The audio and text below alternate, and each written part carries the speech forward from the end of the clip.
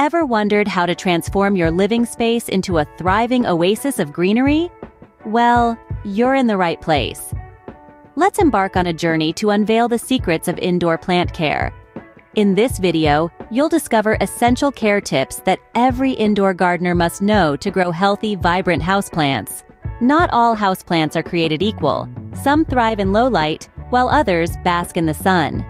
So how do you choose the right one for your space? Well, it all starts with understanding your environment and the conditions you can provide. If your room is bathed in light, a sun-loving plant like the majestic rubber plant might be the perfect addition. But if your space is more of a shady retreat, then a peace lily could be your new best friend. Size matters too.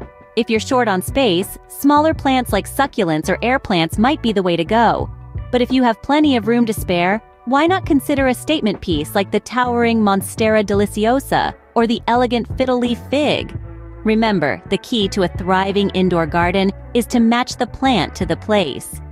Knowing your plant's needs is the first step to creating your indoor garden sanctuary.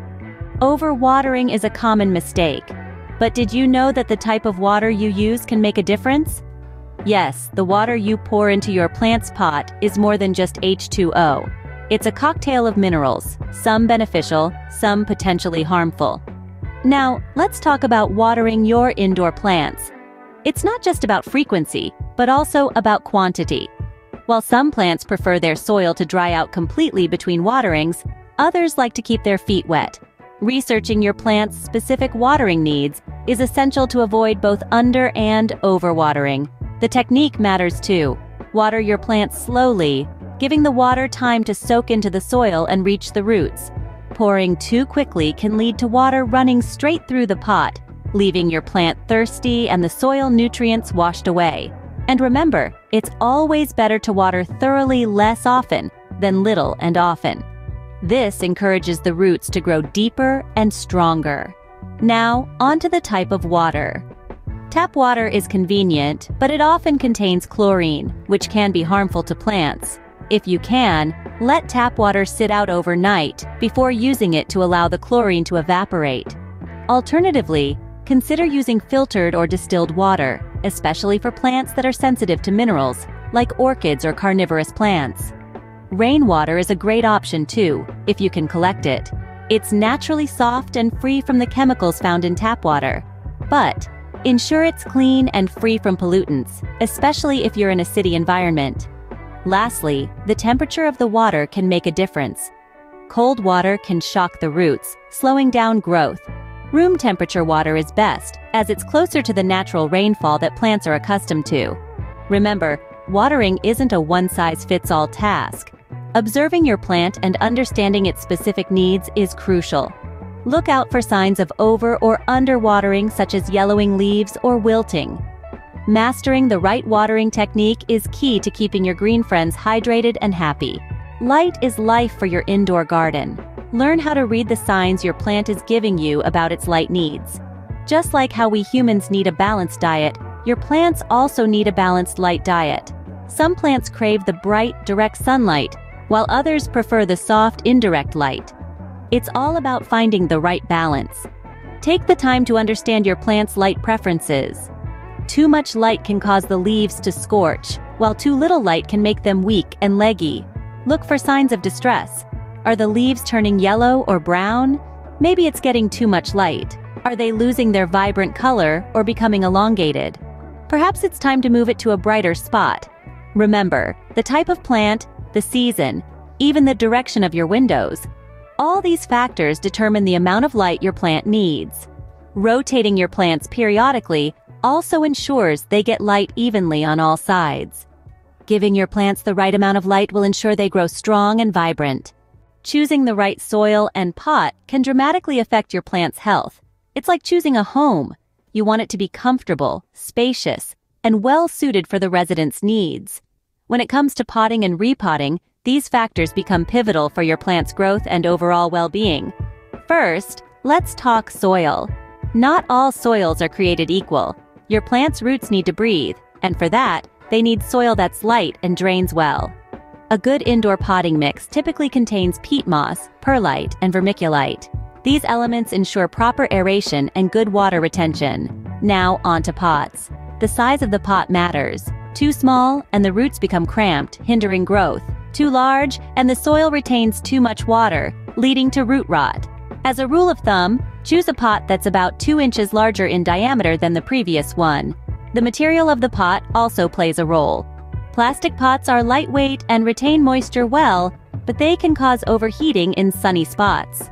On the other hand, clay or terracotta pots are porous, allowing the soil to breathe, but they tend to dry out faster. Depending on your plant's watering needs and the location of your pot, choose wisely.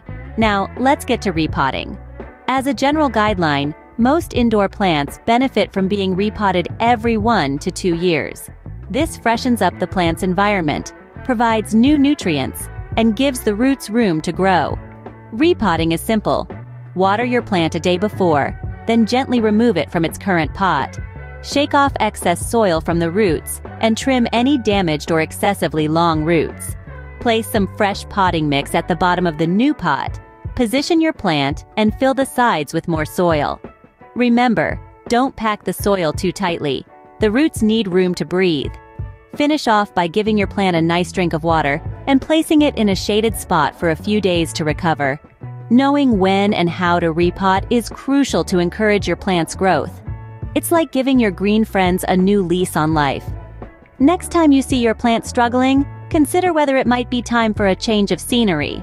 Feeding your plants is crucial, but too much of a good thing can be harmful. You see, plants, like all living things, need nutrients to grow and thrive. For houseplants, these nutrients come from the soil and the fertilizer we provide. Every plant has different nutritional needs. Some crave a high nitrogen diet to support leafy growth, while others need more phosphorus or potassium for flowering and fruiting. Understanding what your plant needs is the first step to creating a nourishing meal plan for your green friends. But beware, over-fertilization can be as detrimental as under-fertilization. Too many nutrients can cause nutrient burn, visible as browning or yellowing leaves. So, how do we strike the right balance? The key is to follow a regular fertilizing schedule. Most houseplants benefit from a monthly feeding during the growing season, which usually spans from spring to early fall. In the dormant winter months, hold off on the fertilizer. Balanced fertilizing will keep your indoor oasis thriving. Just like us, plants need a little grooming to look their best. Pruning is more than just a haircut for your green friends. It's an essential part of their health and growth. It encourages bushier growth, removes dead or dying parts, and helps to shape your plant. Remember, always use sharp, clean tools when pruning. Making clean cuts minimizes the risk of disease and damage. Now let's talk about cleanliness. You might not realize it, but dust and grime on your plant's leaves can block light and reduce photosynthesis. So it's crucial to keep them clean. A gentle wipe with a damp cloth every now and then does the trick. For larger plants, you might even consider giving them a lukewarm shower. And there you have it. The secrets to pruning and cleaning your indoor plants. Regular grooming will keep your plants looking their best and enhance their health. Don't let pests or diseases ruin your indoor garden. Inevitably, your indoor oasis might encounter a few uninvited guests, such as aphids, spider mites, or mealybugs. Don't panic, there are ways to tackle these pests. Neem oil, for instance, is a natural, non-toxic pesticide that can help eliminate these critters. Disease prevention is just as crucial. Overwatering, inadequate light, and poor air circulation can lead to fungal and bacterial diseases. Prevent these issues by ensuring your plants have the right environment to thrive. Sometimes, despite your best efforts, a plant might still fall ill. In these cases, it's essential to isolate the affected plant promptly to prevent the spread of the disease to your other green friends. Consult with a local nursery or plant expert to identify the problem and determine the best course of treatment. Being proactive about pest control and disease prevention will ensure your plants continue to thrive. We've covered a lot of ground in this video, from choosing the right plant to pest control. We've discussed watering, lighting, potting, fertilizing, pruning, and keeping your plants healthy. With these care tips, you're now ready to transform your living space into a vibrant green oasis.